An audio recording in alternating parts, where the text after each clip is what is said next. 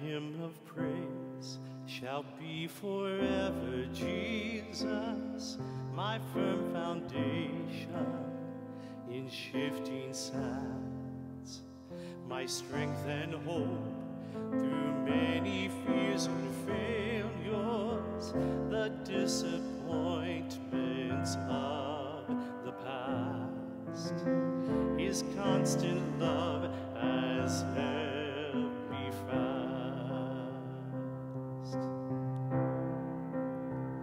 So for all my days I will sing my praise to the King forever, Jesus. Though the storms may rage, he is strong to save. He's the King forever, Jesus.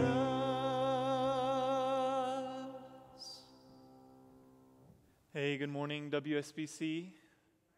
So glad that you're here. I'm glad to be here worshiping with you all.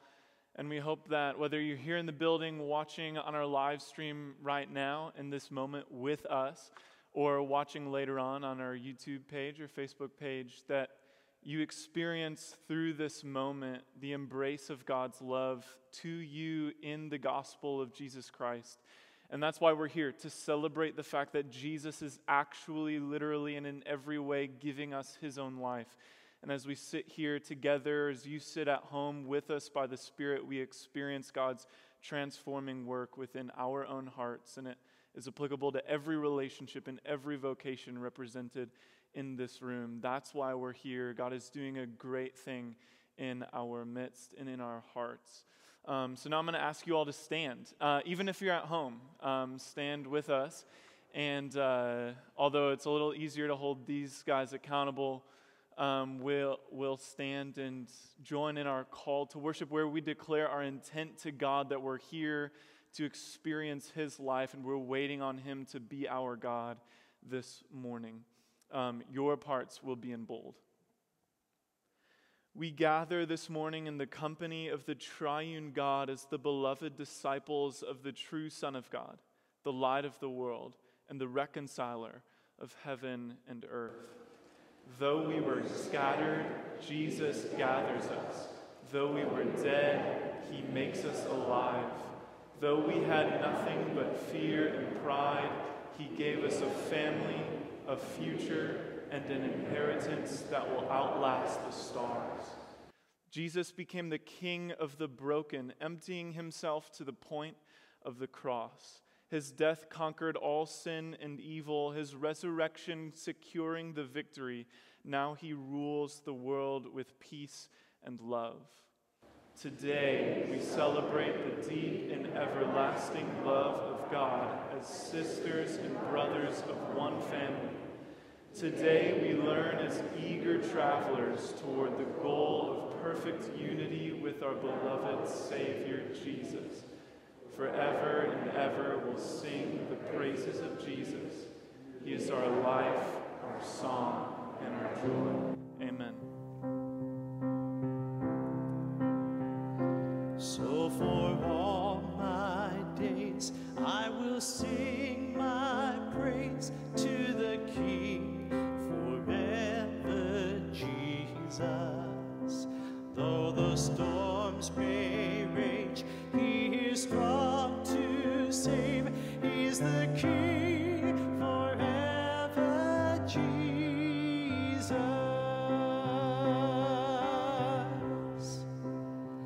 My song of joy will be forever, Jesus, who bore my suffering, who made a way. His life a gift, his death a precious ransom that wipes the sinner's guilt away and turns my night to glorious day. So for all my days I will sing my praise to the King forever, Jesus. Though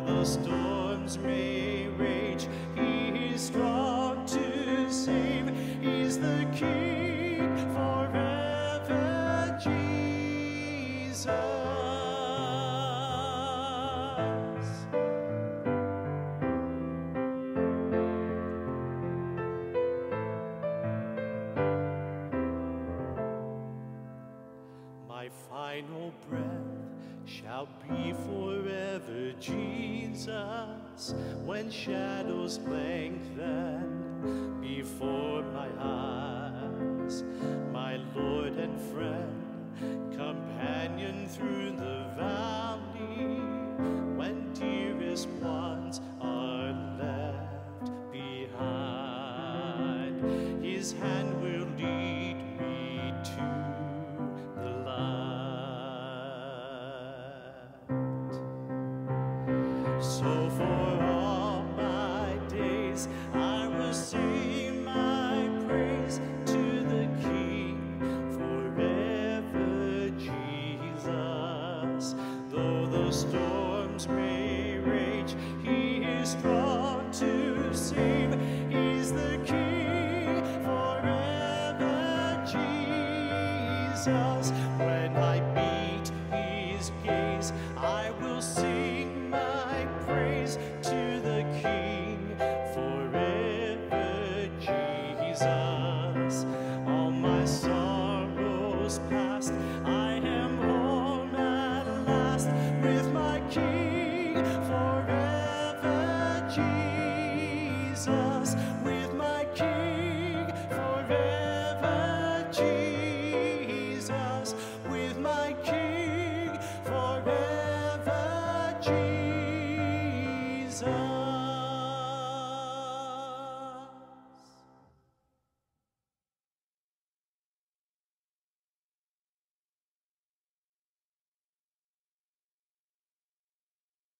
We've begun on this series, and Joel helped me last week. Thank you, Joel, for starting us in the Psalms.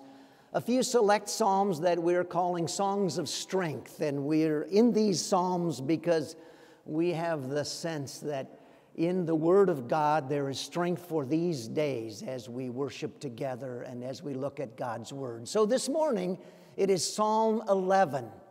7 verses, I'd like to read them before we begin this morning. Psalm 11. In the Lord I take refuge. How then can you say to me, flee like a bird to your mountain? For look, the wicked bend their bows, they set their arrows against the strings to shoot from the shadows at the upright in heart. When the foundations are being destroyed, what can the righteous do? The Lord is in his holy temple. The Lord is on his heavenly throne. He observes everyone on earth. His eyes examine them. The Lord examines the righteous, but the wicked, those who love violence, he hates with a passion. On the wicked he will rain fiery coals and burning sulfur. A scorching wind will be their lot. For the Lord is righteous. He loves justice. The upright will see his face. Will you pray with me? Lord, in these days, we need your strength and we need your help. Just as David did in the crisis that he faced in his life. And Lord, I pray that we would find the solution that he found in you. I pray in Jesus' name, amen. It was a March morning in 1947. William Samio, a New York City bus driver, started his daily route about 6:30 in the morning, and then something happened. He must have been fed up with New York traffic or something. He decided he had enough, and instead of following his route, he just kept driving. Across the bridge to New Jersey, he stopped for something to eat. He kept on driving. He stopped at Washington, D.C. and parked in front of the White House and toured Washington, D.C. And 3 days later, he was in Hollywood, Florida, taking a dip in the ocean. Free as a bird. Well, except he was running out of cash. So he telegraphed his boss and asked him for $50, and it was then that the cops showed up. 2 New York City detectives and a mechanic were sent down to arrest him and to bring his bus back. The problem was neither the officers nor the mechanic knew how to drive the bus, and so they arrested him but had him drive all four of them back to New York City. And when he arrived in New York City, Samio discovered that he had become a legend. People across the country sent him fan mail. Newspapers portrayed him as a working-class hero. and his bus driver buddies raised enough cash to cover his legal expenses. And realizing that they were the bad guys, the transportation company of New York that he worked for decided not to prosecute. In fact, they gave him his job back, and he continued to drive in that same route for 16 more years. What happened? Well, the bus driver explained it this way.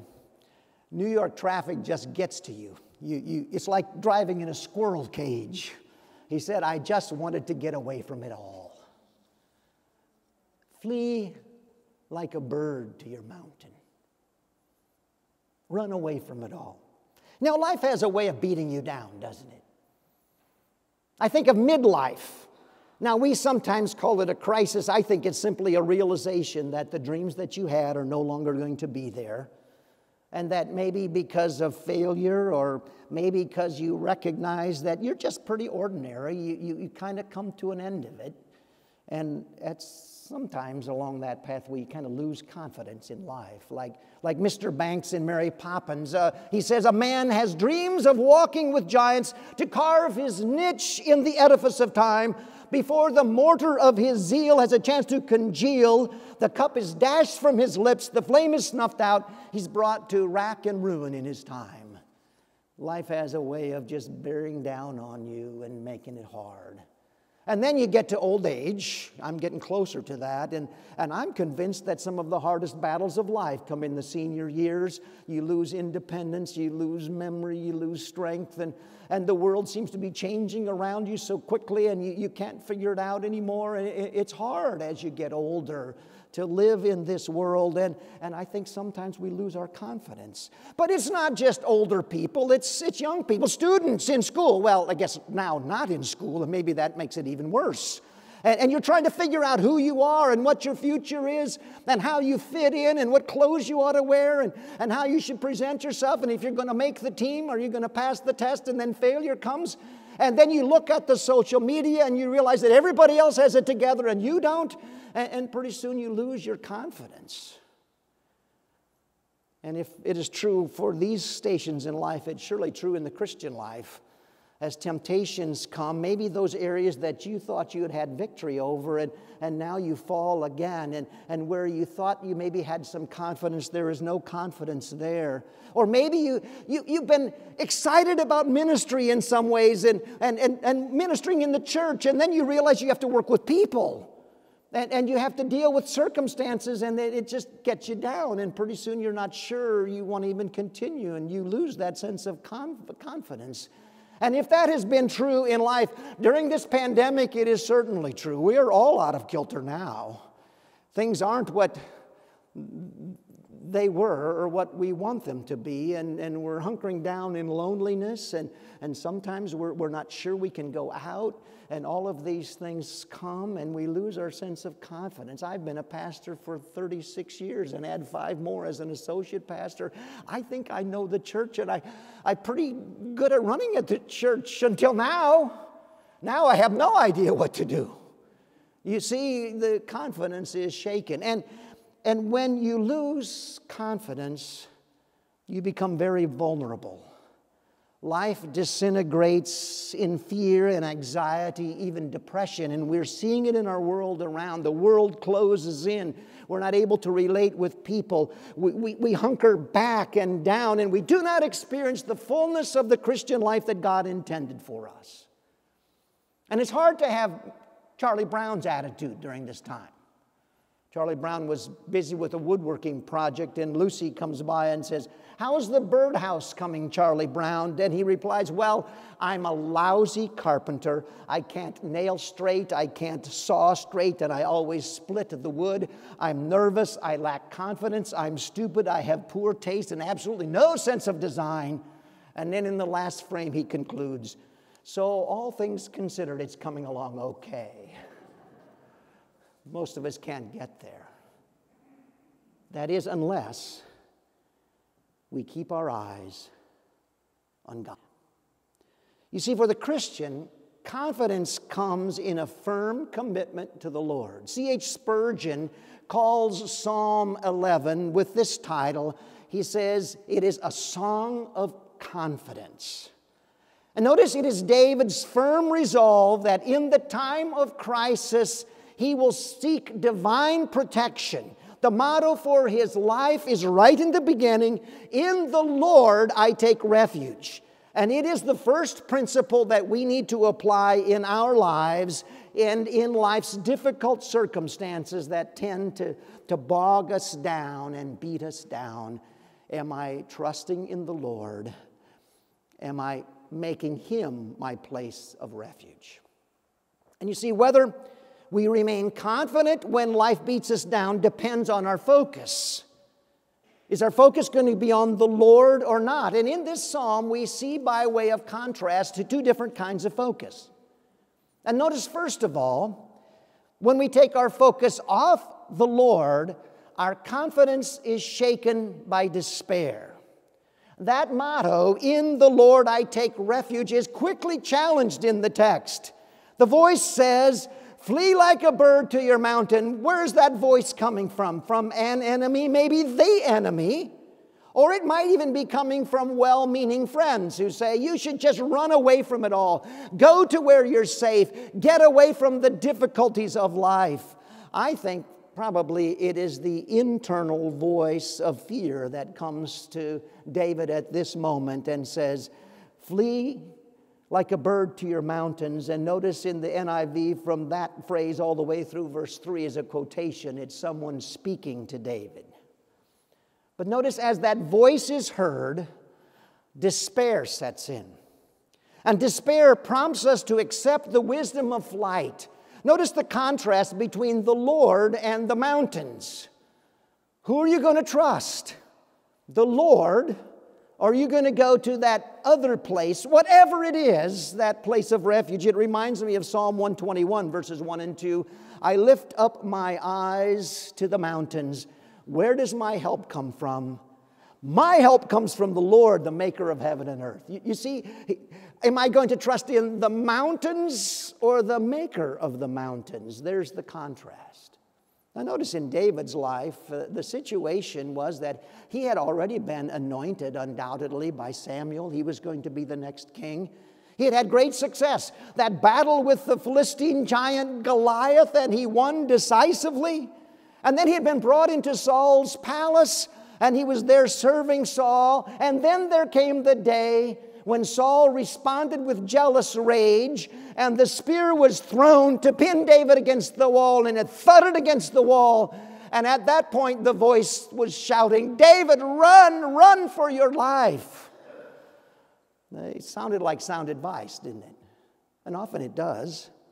Go to that place of safety or security. But notice it is motivated by fear, not by faithfulness. I'm sure David felt the force of that advice. I'm just going to run away. But he also felt the call of responsibility. Notice the simile, "flee like a bird." What is a bird like? Well, a bird is a living creature with great freedom, but no responsibility. That's the picture I get. He can flit from place to place. And that's the temptation. Instead of being faithful where you are, flee like a bird. Mr. Samio, as he fled to Florida, left his responsibility behind. And you can't quite live that way, can you? But I don't mean responsibility for life alone, although it is that. It is responsibility to obey our God and to live for Him. But despair prompts us to accept the wisdom of flight. But notice also despair persuades us that we are helpless. From a human perspective, the enemies are real. The danger was imminent. The wicked was already there with their weapons armed. And they shout from the darkness, you can't see them coming. And sometimes this has been our experience. I mean in the Christian life. As we live our lives and the temptation comes and we say, where did that come from? Out of the darkness it comes, but I think also that comes out of the darkness of our own soul's despair. Peggy Noonan, the journalist, writes some very persuasive things. And she reflects on a panel discussion that she'd read about where there were 11 men and women who were asked to answer the question, why are we collectively so unhappy?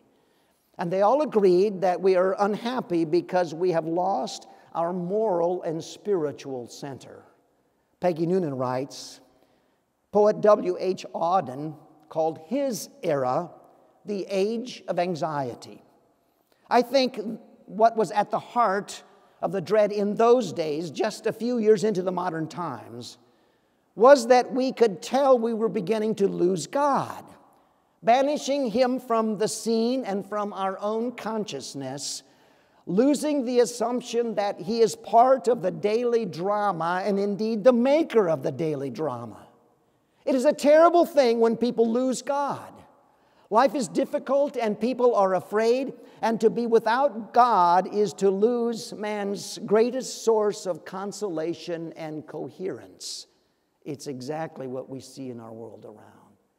God left out and society unraveling, and we are helpless in the moment. Notice also, despair presents us with the worthlessness of our action. Notice, what are we going to do is the question. The very foundations of society are being torn down. The world system is against God and against righteousness. What can the righteous man or woman do in such a place? In this anarchy, what is worth attempting?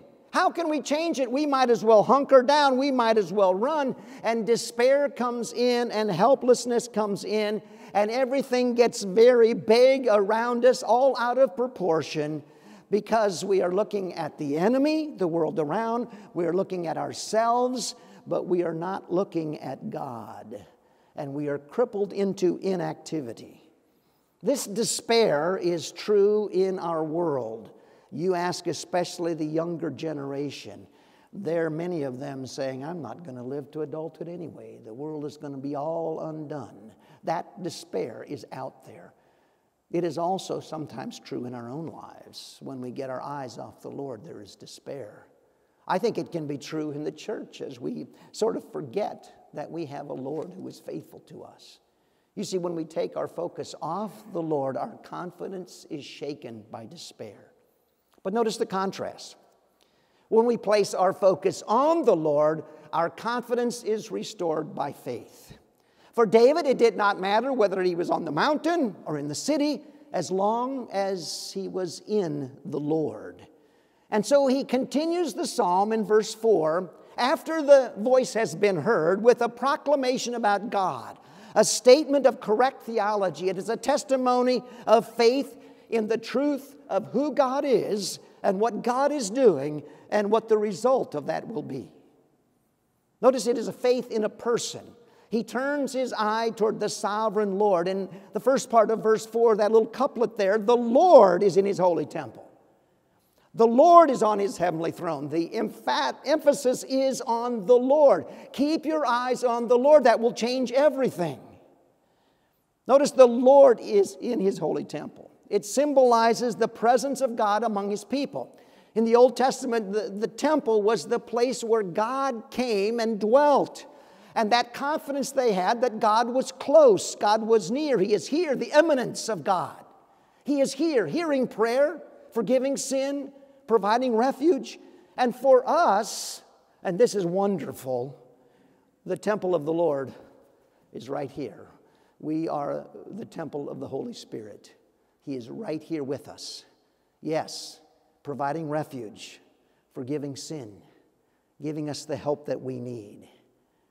And He's here as we gather as a church. That's what this means. When we come together, the presence of the Lord is here. But notice also the Lord is on His heavenly throne. Now there's a different aspect of God pictured here. I don't think it means a different location, but a different function. Rather than the immanence of God, it's the transcendence of God. It is God in His bigness. He is greater than any human enemy. And He now, ruling on His throne, is governing and judging and extending His grace. God is not in the dark. God is not distant. He is at work in our world. His hands are everywhere. Someone put it, those who see God's hands in everything can best leave everything in God's hands. Are we seeing God at work in our world? The king is in residence, he tells us. He's not in flight. It's interesting when these words are quoted in Habakkuk 2, verse 20. He goes on to describe the awe that ought to bring. Verse 20, the Lord is in His holy temple. Let all the earth be silent before Him. The fact that God is on the throne means that the voice of the enemy is silenced. The voice of the well-meaning friend is silenced. The voice of fear in our own hearts is silenced because God is on the throne. Listen, pay attention. The Lord silences the enemy. Notice it's faith in a person, but it's also faith in a process. God is doing something. Now, sometimes it doesn't look like it, does it? But this text tells us that God is, first of all, observing, and then He is examining. The idea of examining is the idea of testing. It is a metaphor that was used of assaying metals, showing the worth. And what God is doing right now, observing and examining, will divide all of humankind. Notice the initiative is with the Lord. He is the one who is observing. And it suggests in this text his gazing intently. Where it says his eyes examine them, could well be translated his eyelids examine them. It's kind of an interesting statement. But how do eyelids examine? Squinting, attention. And we have an infinite God who can pay attention to every life of every human being here on earth. And even though it does not look like He's doing anything, He is. Because in His patience, He is giving opportunity for both the righteous and the wicked to show what they are made of. Someone put it this way, life is a grindstone. Whether it grinds you down or polishes you up depends on what you are made of. Notice the testing that happens here. He examines, tests the righteous. And with that test, there is a polishing. Now, it might involve hardship. There are difficult things, life beating you down.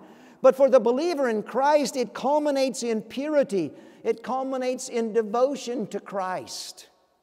I read the story about a man who was flying on business, and he flew a lot. He'd been in a lot of airplanes, and every time he just kind of hunkered down and enjoyed the flight. But this particular flight, he couldn't help but comment to himself, I cannot believe this flight crew. They are the most attentive, responsive flight crew that I've ever seen. And so toward the end of the flight, he stopped one of the flight attendants and said, excuse me, I don't mean to bother you, but I fly a lot. And I have never seen a flight crew like this. You are the most engaged, enthusiastic, service-oriented flight crew that I have ever seen. And she leaned down to him and whispered, well, thank you, sir. But for what you shared, you can thank the woman back in seat 12B. She glanced that way for a moment and then said, you see, that woman in 12B is the head supervisor for all the flight attendants for our airlines, and she's on our flight. You see, when the supervisor is there, service is a bit better, isn't it? Our Lord examining us. It's not a negative thing. It just means that purity comes in our lives. Service for Him. God observing us. But notice the contrast here. The testing of the wicked. Here it's not a polishing, it's a grinding. And it's those who are not clothed in Christ's righteousness. And notice the characteristic of these people is that they love violence. And you say, well, does every non-Christian that doesn't have Christ in their life love violence? I think it's subtle, but I think the answer is yes. You see, when we live for self rather than for Christ, it will always mean that others are pushed aside violently. Oh, it's more subtle than what sometimes we see. I mean, we see violence in our world all the time. Watch our news media, watch our entertainment, watch our video games, even sports. Watch it in the streets and hear it in our words, the anger, the cutting people down. It happens all of the time. But notice verse 6, an allusion to Genesis 19. On the wicked he will rain fiery coals and burning sulfur. Genesis 19 is the story of Sodom and Gomorrah, fire and brimstone. And throughout the Scriptures, it becomes a perpetual reminder of the sudden and final judgment. Jesus uses it in his teaching, Luke 17. We find it in Jude, verse 7. And also this text found in 2 Peter chapter 2, verse 6. If he condemned the cities of Sodom and Gomorrah by burning them to ashes and made them an example of what is going to happen to the ungodly. And if he rescued Lot, a righteous man who was distressed by the depraved conduct of the lawless, for that righteous man lived among them day after day, was tormented in his righteous soul by the lawless deeds he saw and heard. If this is so, then the Lord knows how to rescue the godly from trials and to hold the unrighteous for punishment on the day of judgment. God is at work. He is examining, and someday that scorching wind of his judgment will come. It's interesting, that wind is undoubtedly the Sirocco winds that blew off the deserts. It's actually the same concept as the Santa Ana winds that blow in California. I'll just leave that there. A picture of God's judgment. And why? Well, it says he hates with a passion the wicked. Oof, that's a bit hard to hear, isn't it? It really means his soul hates. I think I say it that way because it's the idea of a person. It's a person and the sense that he cannot have a personal relationship with those who reject him. And that is indeed what we were created for. And when that relationship is withdrawn, that is judgment itself. But it sounds so harsh. In her book, The Crucifixion, Understanding the Death of Jesus Christ, Fleming Rutledge acknowledges the difficulty that modern people have with the concept of God's wrath. But she says there's no turning from this prominent biblical theme. But then she goes on, but we kind of understand it because we have wrath too. In fact, that's the slogan of our times. Why is there not more outrage? And in the social media, we talk about all kinds of things that annoy us, and we all ought to be mad about it. And actually, we are living in an angry culture. The outrages, though, against God seem to go unnoticed and unaddressed. If we are resistant to the idea of the wrath of God, we might pause to reflect on the things that make us angry. All of us are capable of anger about some things, and in fact, we are all angry about things, and usually there's a bit of self in there. But with God, there is nothing of self. With God, it is always to maintain his justice and to reach out to those who have no privileges. And the wrath of God is not an emotion that flares up from time to time as though God were having a temper tantrum. It is a way of describing his absolute enmity against all wrong and the fact that he has come to set matters right. In the end, we will be glad for God's wrath because he will make everything right. So the process is going on. Can we trust him for it? And it is faith that sees that process and sees God at work and knows that all things will be well. Because notice in the end, it is faith in a product, an end product. And the end product comes from God's nature and his will. Notice verse 7, for the Lord is righteous and he loves justice. He is righteous. That's God's nature. It's who he is. He loves justice. It's God's will is what he does. And God will accomplish His justice in our world. We hear a lot about justice these days, and I think that Christians ought to stand for justice because our God will. Ultimately, all will be made right. But notice the end product is also a fulfillment of a promise. The upright will see His face. It's the worthy goal, isn't it? In fact, that's what we were created for, this fellowship with God. And as those who are righteous before Him through the work of Christ, we will see His face. I think it means that we will see God in this world, in the worship of this life. D.L. Moody said, we ought to see the face of God every morning before we see the face of men. He lived in a very different day. I would paraphrase it this way. We ought to see the face of God every morning before we see the news on the news channel or the news from our social media feed or our internet. Be very careful about what you're focusing on, and it's easy to be distracted. See the face of God. But I also believe that means that when we wake from death, we will see Him face to face. Paul writes to the Corinthians, 1 Corinthians 13:12, then we shall see face to face. Now I know in part, then I shall know fully, even as I am fully known. Face to face with Christ my Savior. That's what we have to look forward to. We live by faith in that. And in the midst of the difficulty of life, to put our focus on the Lord and live with confidence. D.L. Moody also put it this way. He says, I prayed for faith and thought that someday faith would come down and strike me like lightning. But faith did not seem to come. But one day I read in the 10th chapter of Romans, faith comes by hearing and hearing by the Word of God. And I had up to this time closed my Bible and prayed for faith. And now I opened my Bible and began to study, and faith has been growing ever since. It's the focus. Where shall we focus? When life is beating us down, what can we do? Keep your focus on the Lord. In the Lord I take refuge. That is my constant motto, my conviction.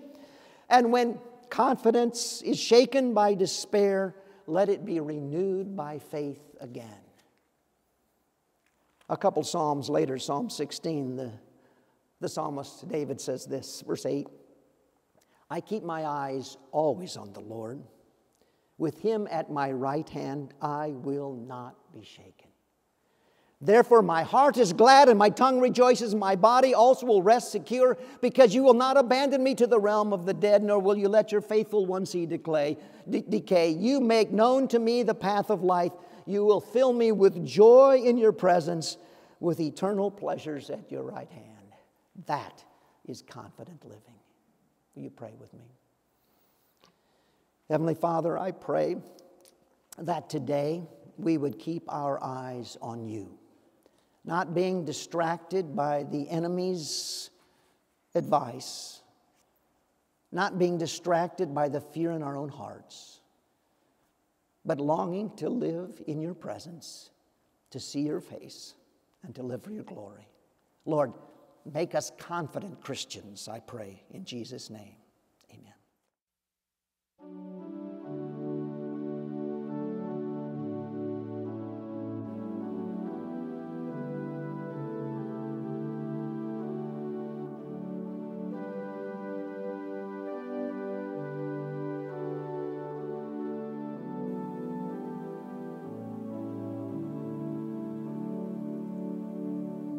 Children of the Heavenly Father,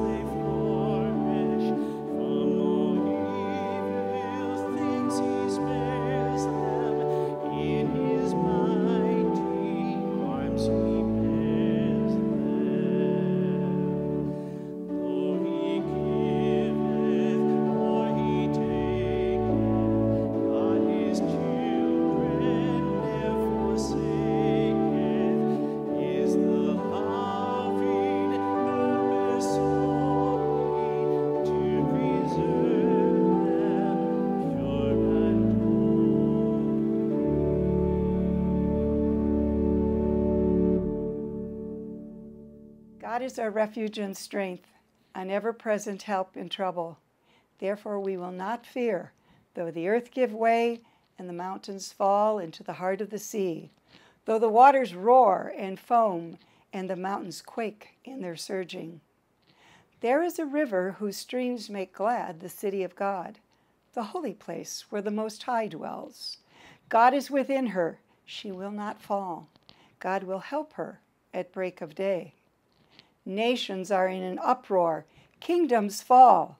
He lifts his voice, the earth melts. The Lord Almighty is with us. The God of Jacob is our fortress. Come and see what the Lord has done, the desolations he has brought upon the earth.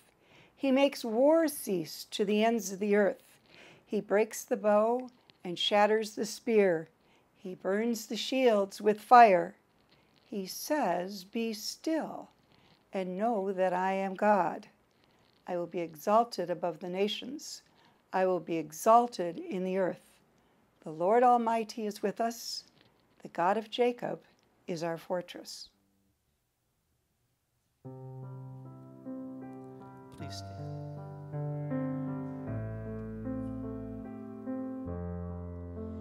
Come, thy fount of every blessing, tune my heart to sing thy grace.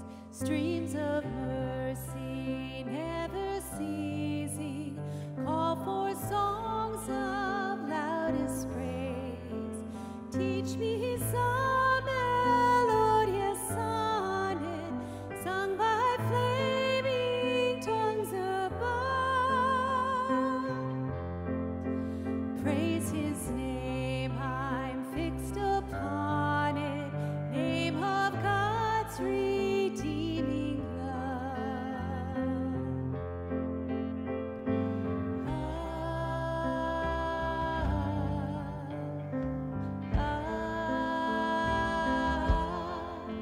Hitherto thy love has blessed me, thou hast brought me to this place, and I know thy hand will bring me safely home by thy good grace. Jesus sought me when a stranger, wandering from the fold of God. He to rescue me from danger, bought me with his precious blood.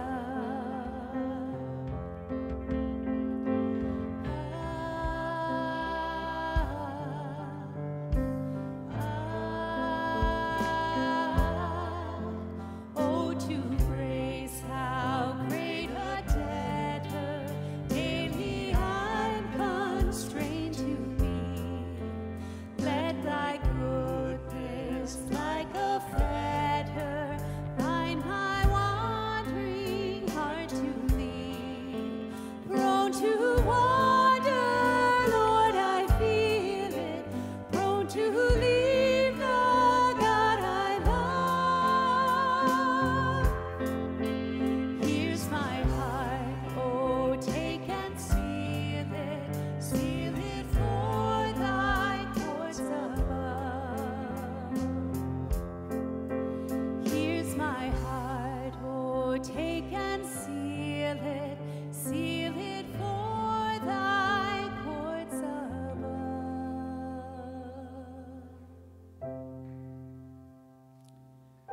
Lord, we turn our eyes to you this morning. You are the author and perfecter of our faith. Lord, we come in the name of Jesus this morning, and we worship you. We worship the fact that we have this incredible grace. We worship you, the author of grace.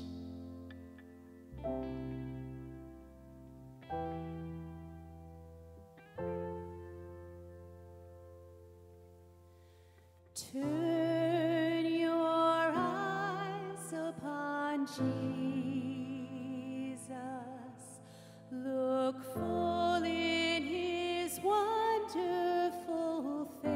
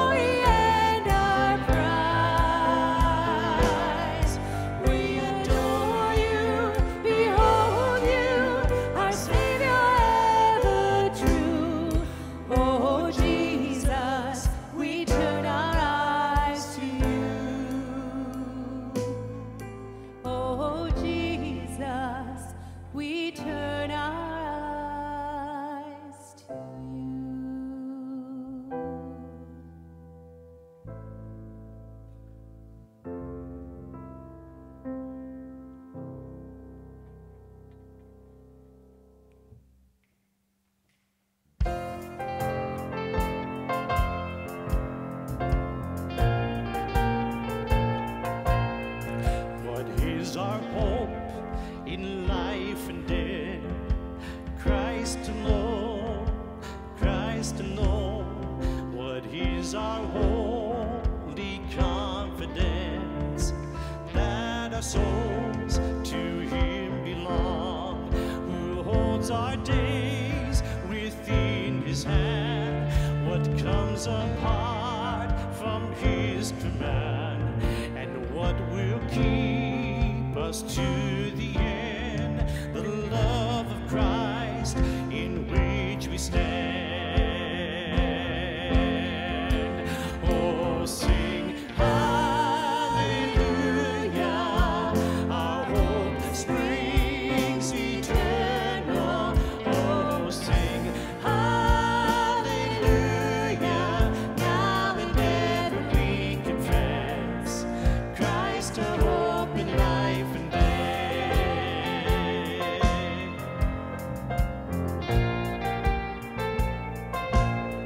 What truth can calm the troubled soul? God is good, oh God is good. Where is His grace and goodness known? In our great Redeemer's blood, who holds our faith when fears arise, who stands above the stormy trial, who sends the waves that bring us nigh unto the shore, the rock of Christ. Oh, sing hallelujah, our hope springs eternal. Oh, sing hallelujah, now and ever we confess Christ our hope in life and death.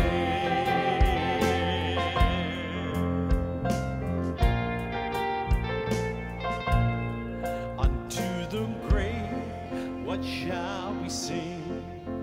Christ He lives, oh Christ He lives, and what reward will heaven bring? Everlasting life with Him, there we will rise to meet the Lord, that sin and death will be destroyed, and we will feast in endless joy when Christ is ours forevermore. Oh, sing hallelujah,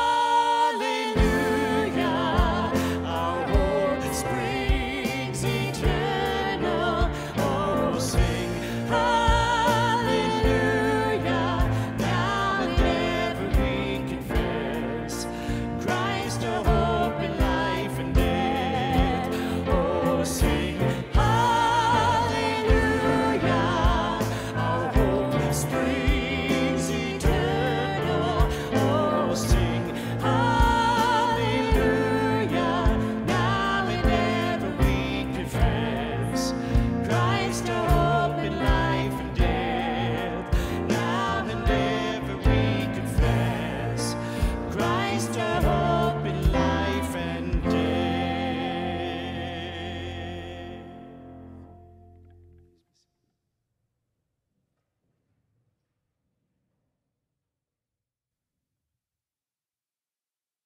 Well, we have a couple things for you to be aware of. Last Thursday, we started off the core class. And it's on Thursday nights at 6:30, just for about an hour. We are offering that class in person and online. So we're going to live stream that on YouTube every Thursday night at 6:30.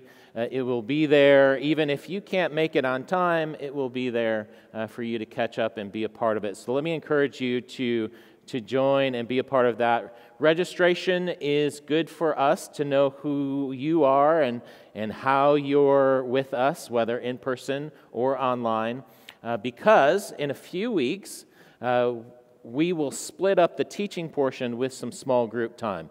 And we're going to do that online through Zoom, so we can have some time to discuss and reflect and to apply what we're teaching. Right now, we're in a block where Timothy is teaching and leading us through the biblical theology of the Son of Man, Jesus' favorite term that he used to call himself. And so we're going to take the next 3 more weeks to discover how and the richness of this title that Jesus used for himself. So be a part of that.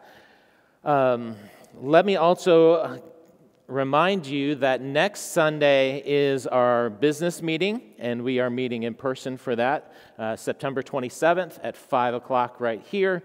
Please register RSVP for that. There's a short form just so that we can gauge who will be here and how many and all that kind of good stuff. And then lastly, let me just also encourage you to pray. We have wonderful opportunities throughout the week. Women on Zoom prayer is Mondays at 8 p.m. in the evening. Men, we are meeting on Wednesday mornings at 8 a.m. just for about a half hour to pray together.